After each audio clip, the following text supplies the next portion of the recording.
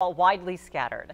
This coming Monday marks 60 years since the March on Washington, where Reverend Martin Luther King Jr. delivered the iconic "I Have a Dream" speech. Topeka will hold an event to commemorate the anniversary. I spoke with one of the organizers, Michael Bell, about the plans. Different people got together in different groups, led primarily and most notably by the NAACP,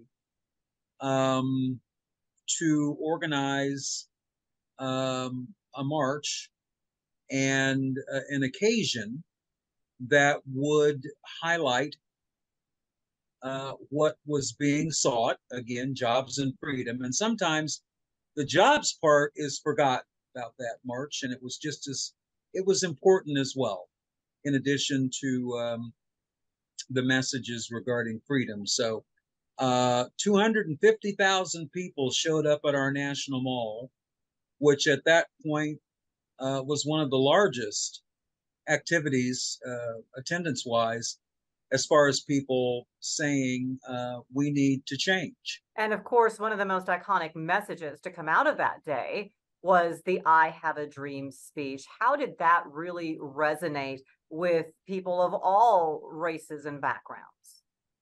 Well, I think that was the real appeal of it, is that it did. Martin Luther King Jr. was an incredibly charismatic person, and he was able to go over whatever hurdles people thought there were regarding race and all of those other things that divided us, and to find a message that appealed to everyone about unity, about brotherhood and sisterhood, and all of those things that bring us together, to start making judgments about people not based on the color of their skin, but on the content of their character. Why do you feel this is an event that should be commemorated in Topeka 60 years later? We wanted to commemorate it based on what it meant then, and just as importantly, what it means now and what it could mean moving forward. And so we have an event planned at 6:30 p.m. on the anniversary date, August 28th.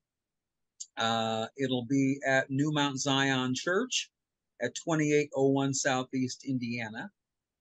It'll be, of course, there'll be in-person attendance, and then also there will be, it'll be live streamed, and there's information coming out about that, so that we can mark as a nation and more intimately as a city where we were, where we're at, and where we're headed. Your keynote speaker is Kevin Wilmot. What does he mean to the celebration, and what will he bring to the event? A tremendous amount. A nationally recognized Academy Award-winning filmmaker right here from this area. I think he was born in Junction City, lives in Lawrence, is a professor of film at KU. So he brings Kansas sensibilities to a discussion that has national and international implications.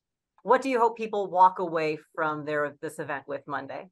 I hope, and you know, that's what I hope, is I hope that people understand that even though it's been 60 years and a number of the issues that were present then are still present today, that I hope that we understand that we can continue to work on those things.